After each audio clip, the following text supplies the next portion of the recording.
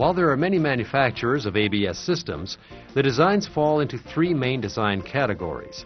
They are one-channel rear wheel anti-lock systems, also known as RWAL systems, three-channel anti-lock systems, and four-channel four-wheel anti-lock brake systems. Rear wheel anti-lock systems are exclusively non-integral systems because the traditional master cylinder and power assist booster are required to operate the front brakes that are not part of the ABS system. Three-channel systems can be non-integral or integral. All three-channel systems combine the rear brakes on one channel and use separate channels for the two front wheels. Four-channel systems can be either integral or non-integral ABS systems.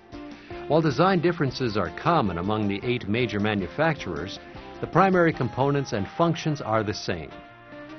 Four-channel systems can also differ in that they may or may not provide a traction control function in addition to the ABS function.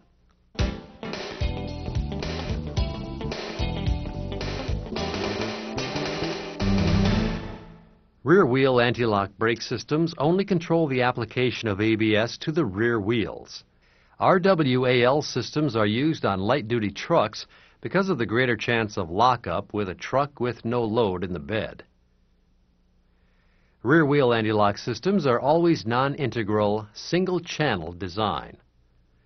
Wheel sensors on the two rear wheels provide the critical input to the ECU. If a signal from one wheel sensor indicates a lockup condition, the ABS system responds by initiating the isolate, hold, dump routine for the one channel it controls.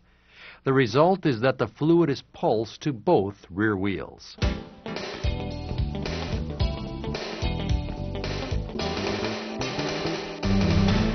Three-channel ABS systems can be integral or non-integral systems.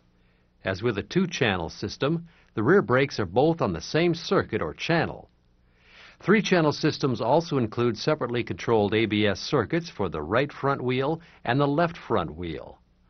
On a three-channel system, a wheel lockup condition on either of the rear wheels results in the application of the ABS isolate, hold, dump routine to both rear wheels. If either of the front wheels lock up, the ABS isolate, hold, dump routine will be initiated for the channel that controls the wheel that is locking up. The other wheel will continue to brake without ABS intervention. On a four-channel ABS system, a separate ABS channel controls each wheel.